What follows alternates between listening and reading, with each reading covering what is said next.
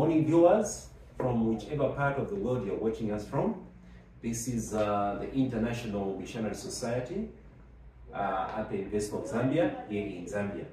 And we are so glad to come back again with our Family Life series, where we are talking about different issues that affect us as families. As you might be aware, families constitute the church, and eventually the church will constitute the membership of the church in heaven.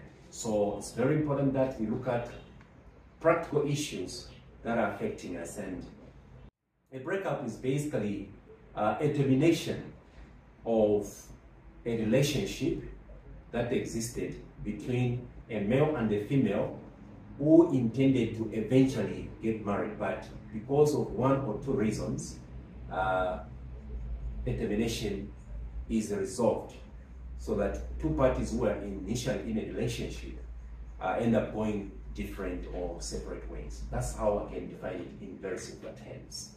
All right, yes. Is it biblical? Yes, actually, that's a question that may be boggling a lot of youth who are in relationships. There are some people who have been stuck in relationship because they feel, I'm a Christian and I cannot do such a thing to my brother or my sister. But actually, breakup or termination of a relationship that is not working is biblical. Why is it so? You see, when you are in a relationship, you are building a foundation for how your marriage is going to be. So you will not say, no, we are Christians, let's just move. If you see that things are not moving, you need to terminate a relationship. Now, regarding the biblical foundation of a breakup, we have one classical example. There are many other examples that we can give, but there's one classical example in the New Testament, which you can find in Matthew chapter 1, reading from verse 18 to 20. You'll find here is Mary and Joseph. They were in a relationship, about to get married, but it was found that Mary was pregnant. And what did Joseph resolve to do? He wanted to break up a relationship.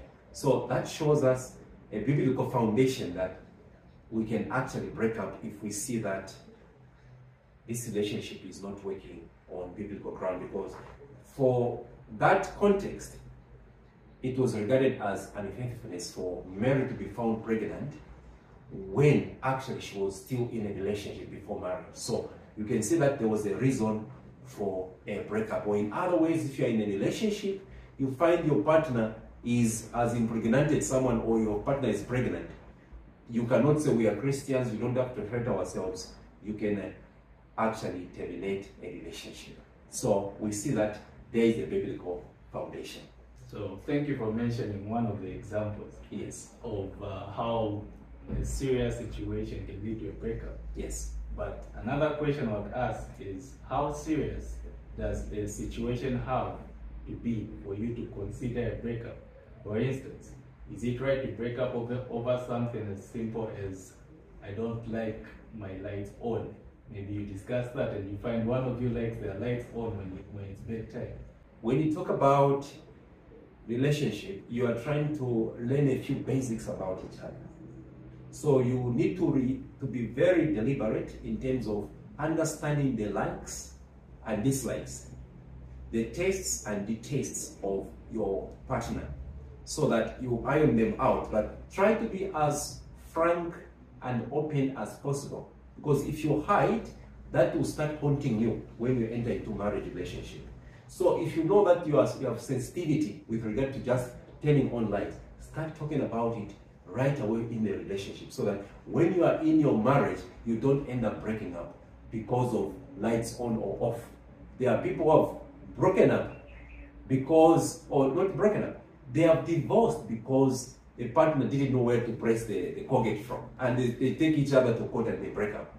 You would have mentioned that and said, I like Colgate pressed in such and such a way. I like butter spread in such and such a way. And you find that you actually reach a compromise. But such should not really be big reasons to say, then let's break up. You can actually find a point of compromise. But I gave a classical example where you find infidelity and faithfulness. You may say, no, this is not taking us because anywhere, because they may not stop, a partner may not stop. There are many people who have crucified themselves in such a way.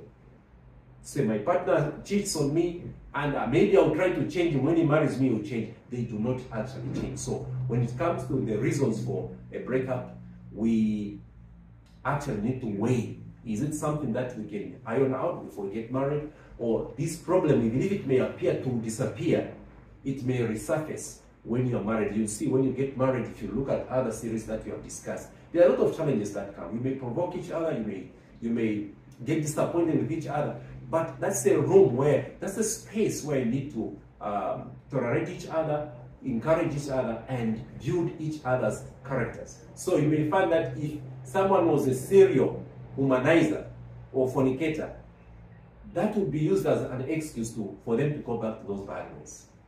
That's what I can say, Brother Leonard. All right, so it seems to me that from your perspective, you are saying there's nothing too small not to consider when it comes to this. Absolutely. All right, so we'll proceed to the last question. Since breakup is possible, how can Christians do it without breaking the law of God? Right. Quite a very important question and matter to be considered by every Christian. But I think even if you're not a Christian, you may consider how best to break up with a partner. The very first point I would love to mention is wisdom. Use wisdom to break up. Put together your intelligence. Do not break up out of impulsive feelings, but apply wisdom so that you don't cause injury to the other party. Then respect the privacy of each other. We are living in the world of social media, neighbor, today. Back in the days, it was not so. So you find that people may sometimes go into a relationship on social media. They engage and they have put these flowers. You've seen they practice these days. And then the relationship fails to work. And then they come back to social media to start insulting each other. No. It may not be insulting each other. Every woman, every man that perhaps you related with must be respected. You must respect their privacy. You cannot get a few things that you learned about them to start throwing them like beans in the public. You have committed sin. You have messed up the reputation of that individual who has been purchased by the high price of the blood of Jesus Christ. So you need to respect privacy of every party that you are breaking up with. Let the relationship last words be the last words. You cannot go and start scandalizing. Even if things didn't go well, usually what happens is each one wants to appear holy or holier than the other party. No. We need to respect the privacy of each other. If you are the one who has initiated the breakup, respect the person that you are breaking up with. That is going to be honored by doing so. And then the next point on how to do this is don't be rushy or abrupt. Especially if you do an abrupt relationship breakup, for a woman it means a lot because our sisters are more emotionally wired than us men. So if you do an abrupt breakup, who knows? Maybe the sister may have a BP. The BP may shoot up and she may collapse dead. You would have been considered as a murderer in the sight of God. So you need to be gradual. Take one step at a time until you prepare your partner to actually be ready to receive the message of a breakup. It's a very bitter pill in most, if not all cases. But if it is not working as a relationship, it is not a sin to break it up. What must be avoided is being abrupt. Unexpectedly, the relationship is ending for no clear reasons that may actually cause so much pain. But even if you have good reasons, like I already mentioned the first point of using wisdom, you need to be wise enough. Do not put aside wisdom. Try to find the way of smoothly breaking up, and that may actually help in a greater way for each parties to go with their own dignity without causing any harm. And then we have the next point. Do not create reasons. Have points, convincing points to the point where even the person that you are breaking up with will say, this person is genuine in his or her own reasons. So do not conjecture reasons. Have convincing reasons for a breakup, because remember, you'll be asked the question, a relationship is public. So if you break up, people are asked, so why did you break up? Oh, because of this and that. But if they say, no, I broke up because she liked turning on the lights, people will laugh at you and they'll say, you are lacking wisdom. So you need to use wisdom and make sure that you have solid reasons. And when you ask, especially elderly, when they ask, why did you break up your parents? You remember the last presentations that we have made, we mentioned that parents must know about your relationship, the very hour it starts. Any relationship that you are involved in, if your parents don't know, you are stealing. Thou shalt not steal. In fact, I can say you are robbers. So do not enter into a relationship without the consent of the owner of the daughter and the owner of the son. That is not allowed. Pray about it. Pray to God that He gives you wisdom, the courage to speak words such as will not offend any party. And then present your case at the right time. What am I talking about? Is there a right time to break up? Yes, there is. Don't break up when there's a funeral. Your party is mourning and you say the relationship has ended. Don't go to say a breakup message with somebody who's maybe preparing for exams.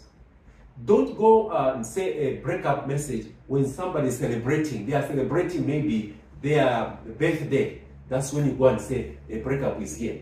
That is going to be an offense, not only to the part that you're breaking up with, but also in the sight of God. Don't forget, every woman, every man that you have related with or you are relating with is God's property. So you cannot break their hearts just like that. You'll be found wanting in the books of heaven. One of the reasons could be that somebody is planning a holiday. They want to go out and then say, I'm breaking up with you. You're going to mess up their holiday, their enjoyment. So mind the timing, and that can really help you. Don't forget the issue of prayer. It's critical because God will give you a way to speak, a way to react. Face the breakup yourself. Do not WhatsApp, do not post Facebook, do not SMS, do not email. Do not even use a third party to say, go and tell her that it's over. No. Or you go to social media. These days we have social media. You just say, it's over. I'm now enjoying my own life. That is a sin. That is a selfish motive. You need to go and face this party that is involved and tell them, my dear friend, because of this and that reason, please, this relationship cannot really go on. And then accept your mistakes. No matter how holy and innocent you may appear to be in a relationship, you also have a finger in the pie. So you need to accept that in one way or the other, you also contributed. And please do not forget to ask for forgiveness. For all the errors committed in whatever way, ask that you have your errors, sins forgiven, and break up peacefully without causing any harm to each other. And then be cautious, be polite. I already mentioned that point. You need to break up in a polite way. Don't insult each other. In many cases, especially among the youth, breakups become a very violent platform where now people start exchanging insults, disrespect, and so on and so forth. No, you need to be cautious, you need to be polite, you need to be respectful. And then do not start another relationship as the reason to break up what you are in. There are many people who break up because they have found another person. No, you can't do that. That is stealing. That is actually breaking of the last 6 commandments. It says, you shall love your neighbor as much as you love yourself. So you cannot do harm to your friend whom you have been in a relationship by going to another person, then you come to break up because you have found a better one. That is a sin in the sight of God. And then 2 last points. Give room for healing. Don't move from one relationship, already you're going to another one. That is also offensive. So give yourself room to heal. When you're settled, that's when you can transition maybe into another relationship. And then besides that, you find that during this time you are managing emotions, emotional damage. Try to channel that energy towards something more constructive. You can be studying, you can go enroll for a short course, you can maybe engage in writing, or just Do other activities that can make you heal from the breakup. And then last but not the least, treat your partner, your former partner, like it could be a sister or a brother. You are brothers in the faith. You are brothers in the family of Christ. So do not treat them as your enemies. They still continue to be your brother. They still continue to be your sister. Don't say, not me. Once we break up, that is it. No. Remember, there is life after this life. How are you going to relate in heaven? So you need to actually make sure that you continue with Christian relationship and go in your rooms, your separate way, go kneel down before God. Pray for your former partner.